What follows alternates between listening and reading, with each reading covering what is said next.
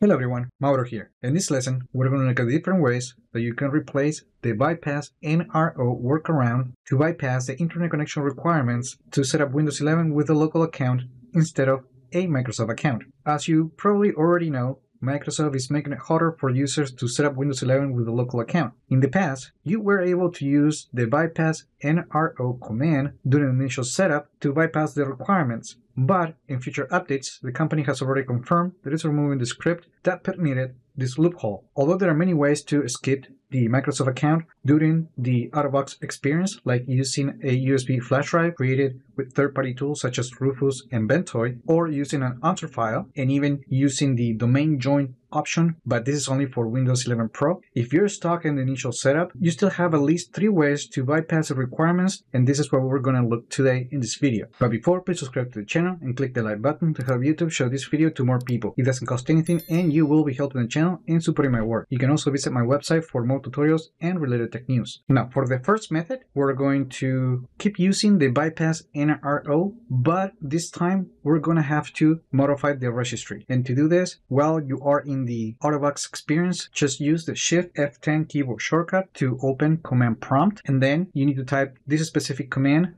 to add a registry key to the system.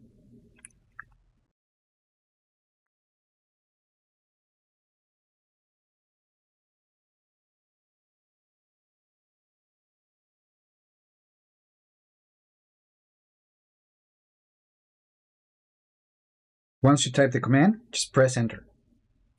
And then we're going to use the shutdown command to restart the computer and continue the initial setup with a local account.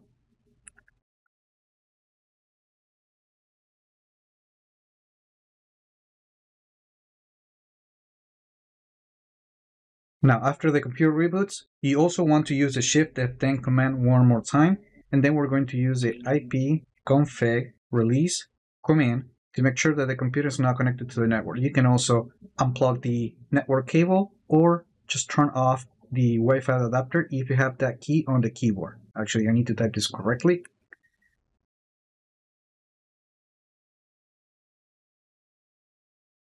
Now we can close this, and then we can continue with the out-of-box experience. And then at the bottom of the page, just click the I don't have internet option and continue with the local account. I'm not going to set up a password, you can leave it blank. However, if you choose to use a password, which is recommended, you will have to go through the setup for the security questions. Now we just configure the privacy settings, click Accept, and that is all there is to it. Now we're going to use another method, which is similar, but we're not going to edit the registry, and we're actually going to launch a legacy user account manager to create a local account and basically just go straight to the desktop after we configure the privacy settings. And to do this, when you're on the out-of-box experience, just use the Shift plus F10 keyboard shortcut to open command prompt, and then we're going to type this command.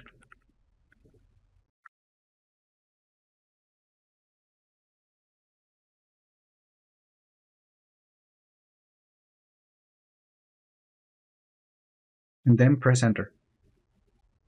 In here, just type the local account name. If you configure a password, which is recommended, you will have to scroll down and configure the security questions. Just to speed up the process, I'm going to leave the password blank. And then we're going to click next.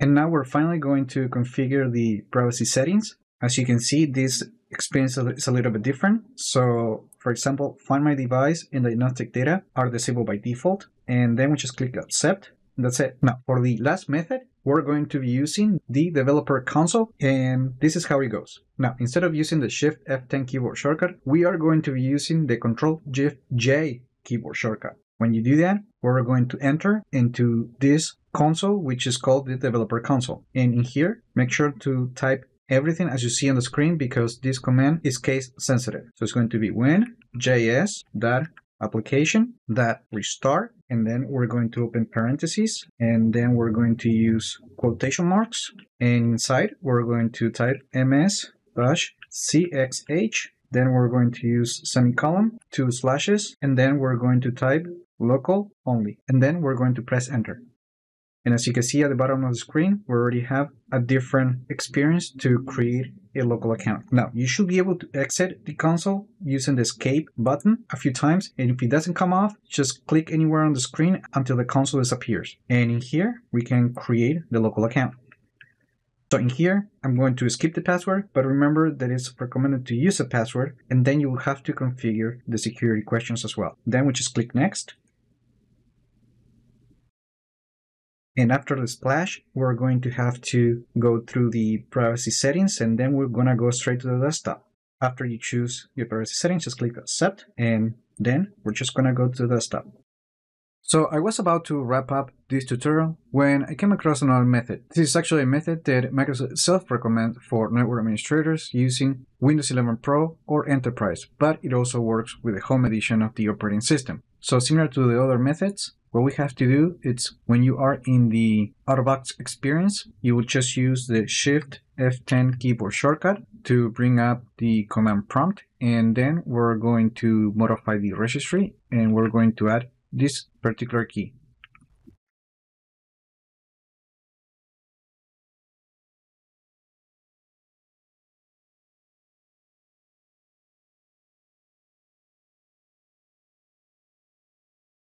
Once you completed typing the command, just press enter to add it to the system. As you can see, the operation completed successfully, and now we can simply close command prompt, and we don't have to actually restart the computer. You can continue with the network connection. So right here, we're just going to choose the region, and then we're going to click yes. We're going to click yes again to confirm the keyboard layout.